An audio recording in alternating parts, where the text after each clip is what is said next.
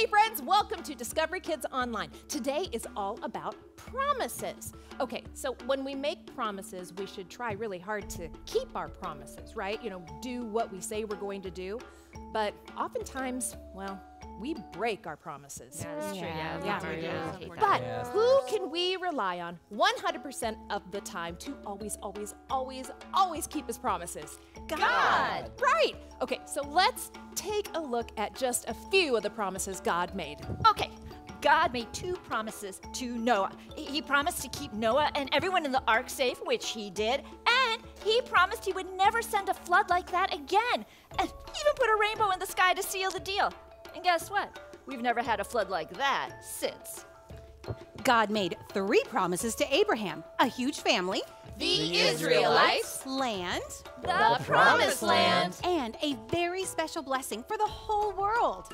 Jesus. And God kept all of those promises to Abraham. Our story today, we're going to see David have some promises. Let's see if he keeps them. What is a promise? A promise is a declaration of something that will be. An expressed assurance. Okay, yeah, Tracy, you still haven't got me those puppets. You know, I really need those. Yeah. I'll get them for you tomorrow. Okay. I promise. Okay, got it. I promise. A promise is a sacred bond. You know, I haven't heard that new worship song yet. Oh, you are so gonna love it. I promise. It's a pledge, an agreement, a covenant. Hey guys, announcement here. We are officially out of coffee and the coffee machine is broken. I know, I got the last one. But hey guys, I promise I will fix it as soon as I can. I'm gonna put this on. That's it. All of you up here now. You people toss out promises willy-nilly all over the place. A promise is special. It's an agreement. A promise, after all, is a promise. Do you understand? Sorry, we are so sorry. We'll do better. Yeah, we will. We promise. Oh. What? We promised we wouldn't do it. I don't know. I think we'll do it. Should you have coffee? Yeah. David's kindness from 2 Samuel chapter 9. The very first king of Israel was King Saul. Oh yeah! I'm number 1. Come on, join me. I'm number 1. I'm number 1. But he did not obey God. No. Where do y'all even come from? And nobody asked you. So God picked someone else to be king. David! Yay! Oh, David is the best. David. Stop it. God had been with Saul, Oh yeah, he has. but now he's with David. Oh, yeah. God was with David when David fought that giant Goliath. Yes, and God was with David when he won battle after battle after battle. And God was even with David when Saul tried to kill him. Well, okay, I may have some little anger issues. Saul finally admitted that David would be the next king. Fine. Thanks. Oh, you guys, God was with David. Yay! I do have one small request. Sure. When I die, promise that you won't kill any of my family. I promise. Thanks, man. David was a man after God's own heart. We love you, David. You're amazing.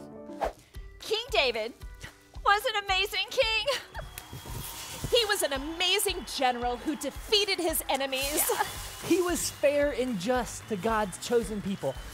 Most importantly, David obeyed God. Oh, yeah. Ready? 1, 2, 3. Go David! Wow, impressive. It's all God.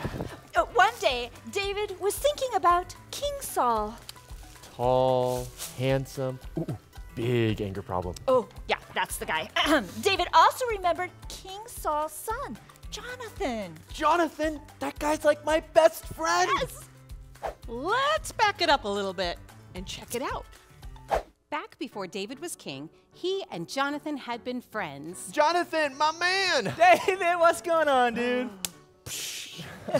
Good to see see you. You know, has anyone told you, you look just like your dad, King Saul? You know, I get that all the time. But with Saul wanting to kill David and all that, being friends was tough. Yeah, sorry about my dad. What are you going to do about it? Not your fault. Not your fault. Yeah, thanks, man. During one of those last times David and Jonathan saw each other, Jonathan asked David to make him a promise. Ooh, as long as I live, promise me that you'll continue to show kindness because of God. And when I die, that you'll continue to show kindness to my family. I promise. Thanks, man. Sadly, during a battle, Jonathan was killed.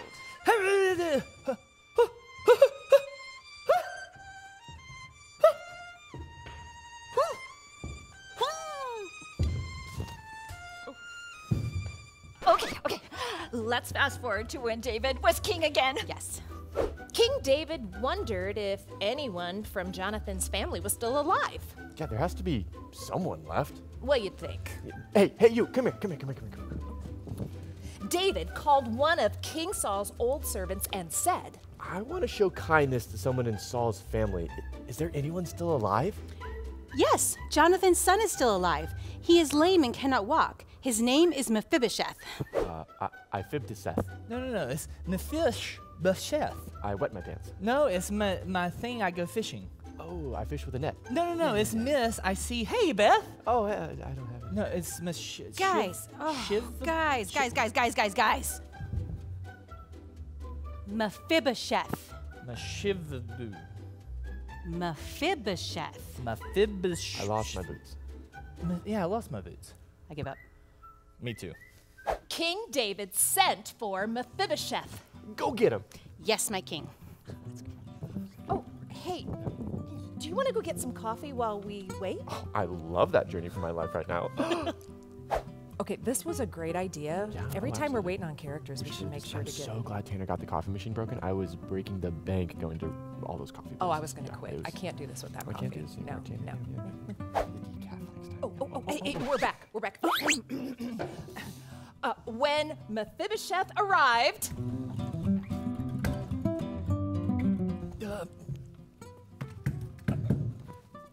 he bowed down before David.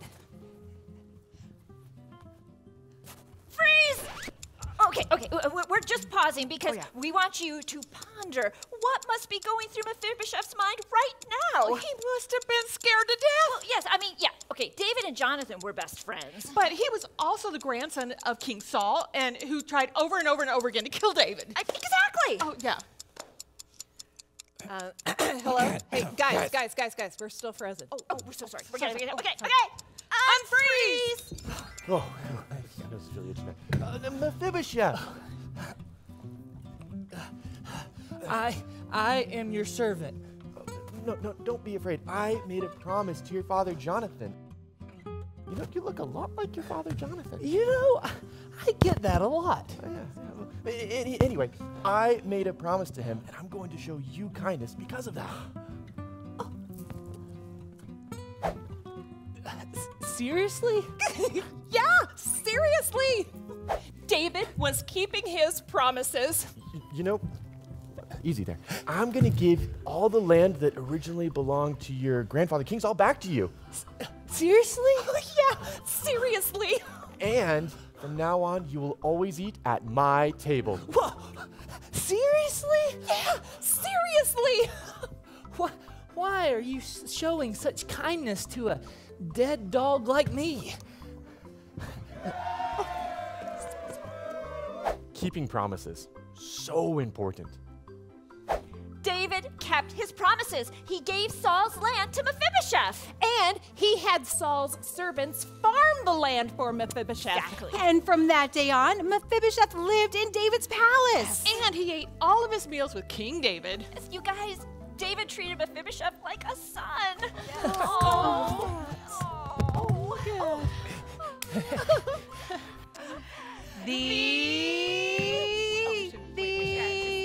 Keep going, you're good. And Today, we saw David keep his promises. Oh, yeah. And did you know that God also made promises to David? No. He did. You know what? God promised David that someone in his family would always be king. And that meant that David's son would be the next king, and then his son after that would come next, and then so on and so on and so on. But Tracy, the Jewish people don't have a king anymore. Did God break his promise? No way. You're right. He wasn't just talking about an earthly king. He was talking about Jesus. Oh, thank you. You see, Jesus, well, David was his great-great-great-great-great-great-great-great-great-great-great-great-grandfather. Jesus was part of King David's family. God kept his promise. And God also promised that that David's kingdom would last forever. And because Jesus was part of David's family, it will.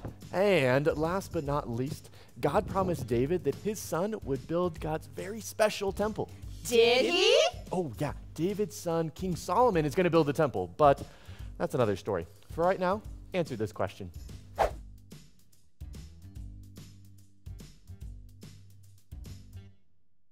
Thanks so much for joining us, guys. If you have time, we'd love to have you watch another one of our teaching videos or worship with us with one of our worship videos. We'll see you guys next time. Have a great day. Bye.